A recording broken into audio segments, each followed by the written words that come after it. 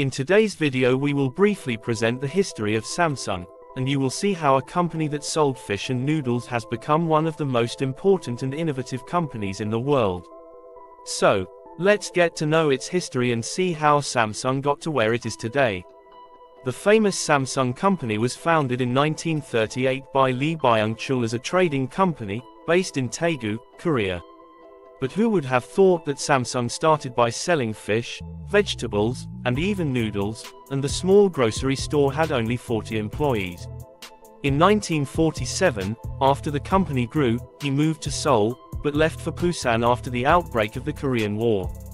There, Lee opened a sugar refinery, and in 1954 he founded a clothing company, where his factory had the largest weaving mill in the country.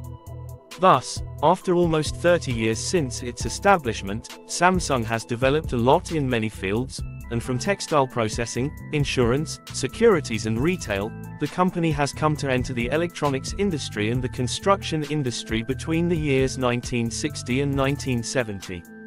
Therefore, it seems that the diversification of the company's activity was the main growth strategy, forming several divisions in the electronic field: Samsung Electronics Devices, Samsung Electromechanic, Samsung Corning, or Samsung Semiconductor and Telecommunications.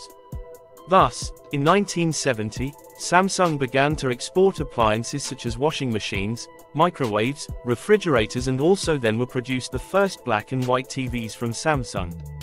In 1978, Samsung managed to produce 5 million TVs. Over the next decade, the company began to expand into the technology business, producing black and white transistor TVs, color TVs, computers, air conditioners, video cassette recorders, and tape recorders. In the early 1980s, Samsung bought Hanguk Jeonja Tongsan and entered the telecommunications hardware industry, producing telephone boards, telephone and fax systems, and later manufacturing mobile phones. Also during that period, the company expanded to Germany, Portugal, the United Kingdom, Tokyo, and New York. In 1987, founder Lee Byung-chul passed away, and his son Lee Kun-hee took control of the company, later merging Samsung Electronics with Samsung Semiconductor, and the main line of business was home appliances, telecommunications, and semiconductors. In 1988, the first Samsung phone, the SH100, was launched. Due to the continuous development that Samsung has had, the company has become very popular among the high-tech products since the 90s. Samsung was a world leader in chip production, began producing the first digital TVs, and entered the automotive market, forming Samsung Motors. In 1998, the first Samsung car was launched. In 1992, Samsung distinguished itself by designing the world's first 64MB RAM, producing more than 10 million industrial robots and designing its mobile phone system. Samsung also entered the LCD technology industry at the time, and until 2005 was the world's largest manufacturer of LCD panels. In the 90s, they also entered the field of construction, building 3 of the tallest buildings in the world, one of the Petronas Towers in Malaysia, the 101 Taipei Tower, and the famous construction in the United Arab Emirates, Burj Khalifa.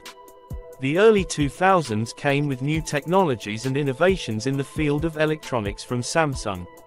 Thus, the company recorded sales of over 100 million units for color TVs.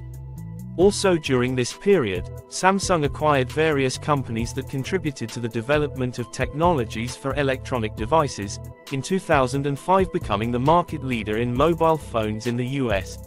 In 2011, Samsung Electronics sold the HDD business to Seagate Technology for $1.4 billion. In 2016, Samsung Electronics bought cloud computing company Joyent and automotive equipment maker Harman International Industries.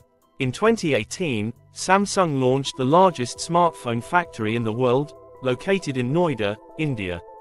It launched the QLED 8K TV range and the Wall, the world's first micro-LED modular TV, and delivered the first commercial 5G equipment in the US and Korea.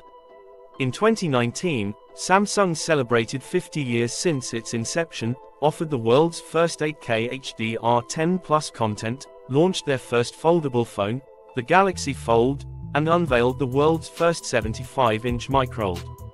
Samsung currently has approximately 290,000 employees and is positioned as a world leader in TV sales, with a market share of over 23% in 2020, and in terms of innovation, Samsung reserves the 5th place in the top of the most innovative companies in the world.